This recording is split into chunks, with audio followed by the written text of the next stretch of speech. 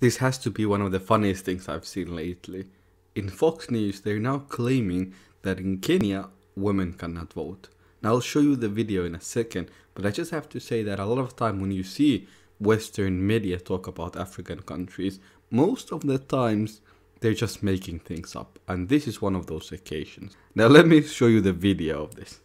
And the insularity of these celebrities is so asinine to me. It's so nauseating because these comments are totally delusional, right? So she's talking about like what voting rights? Yeah. That we have less voting rights here. What about in Kenya, where pregnant women can't leave the house, so they absolutely have no constructive right to vote? Or in Oman, where women have to vote as their husbands do, or sorry. or risk death, Jeff. Now, of course, what she said there is completely not true. Absolute and total, utter rubbish. Total lies. Now, of course, we're all humans and we all make mistakes and we can all say something that's not true. But when she was told that what you said isn't true and she was told to apologize because she made up a lie about Kenya, do you think she apologized? No, she didn't. She refused to apologize. She said, I stand by my words, and then she started to cite some fake news that they wrote.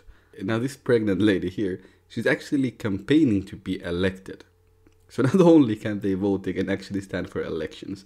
And I wonder if you actually give a map of Africa to this Emily lady, I wonder if she would find Kenya on that map. Now I do doubt it.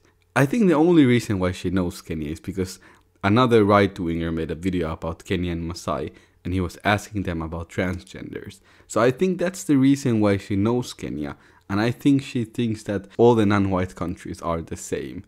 But this is the reality. Like, these people are just making things up about the continent. And Fox News is not doing anything. They're not saying that, okay, our journalist made a mistake. Nothing like that. It's just acting as if it's all normal. Now, I would actually say that Kenya is more democratic than the US. With the US gerrymandering and making voting pretty much impossible.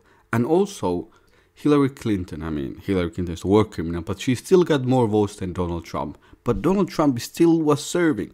I don't know what democracy US is talking about. At least in Kenya, the majority wins. I don't know what kind of democracy it is where the minority is ruling the country.